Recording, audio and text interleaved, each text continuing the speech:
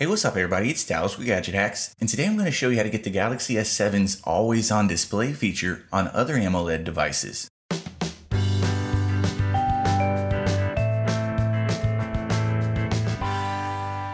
Now I recently covered an app called Glance Plus that does almost this same thing, but honestly it's a really cool feature, so I've stayed on the lookout for an app that does it even better. In case you're not aware, Samsung's latest flagship devices have a feature that will always display the clock and some other information when your screen is off. It basically turns your phone into a functional desktop whenever you lay it down. And Glance Plus did a really good job of emulating that functionality while keeping battery life in mind, because the Samsung version is using some hardware and software optimizations that other phones won't have. But it wasn't a true always-on display. For the sake of battery life, it would eventually turn off in most circumstances. And that's why an app called On AMOLED from developer Tomer Rosenfeld caught my eye, because it actually stays on indefinitely. Now, as the name of the app would suggest, you should only try this out if your phone has an AMOLED screen. If you're unaware, that's a type of display technology where each pixel emits its own light, meaning no power is used to display black pixels since they're simply just not lit up. And because the always on display feature uses a screen that consists almost entirely of black pixels, the vast majority of what it's showing won't use any power on an AMOLED screen. LCD screens, on the other hand, have to light up their entire backlight to display anything, so they'd be using a lot of battery power just to show the always on clock. So HTC, Sony, and LG owners should probably stay away from this one, since those devices use traditional LCD displays. But if you have a Nexus 6, Nexus 6P, a Motorola, a Huawei, or even an older Samsung device, this is definitely worth checking out.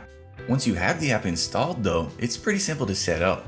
For starters, you'll be greeted by this walkthrough. It basically asks you to enable a few permissions, and doing that is as simple as pressing the Allow Now button, then toggling the switch, and heading back to the app to do this one more time.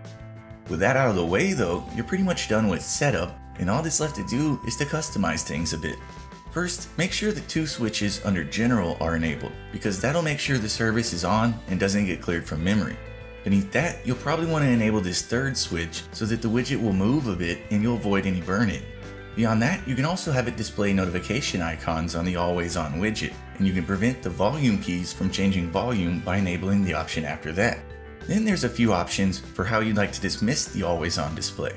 By default, pressing the power button will make it go away and take you to your lock screen, but you can also enable double tap to dismiss, swipe up to dismiss, and volume key dismiss.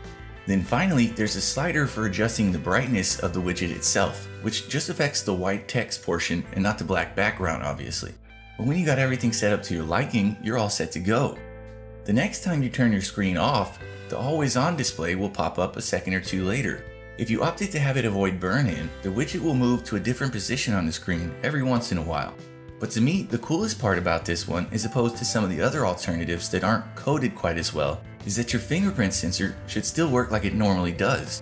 So it's a really cool app all around, and yeah, it does add a little battery drain, but it gives you one of Samsung's best features on any device. But for the full breakdown, be sure to check out my article on our newly redesigned website at gadgethacks.com. And as always, we'd appreciate it if you would like and comment on this video and subscribe to our channel. So we'll see you again next time, folks, but until then, happy gadget hacking.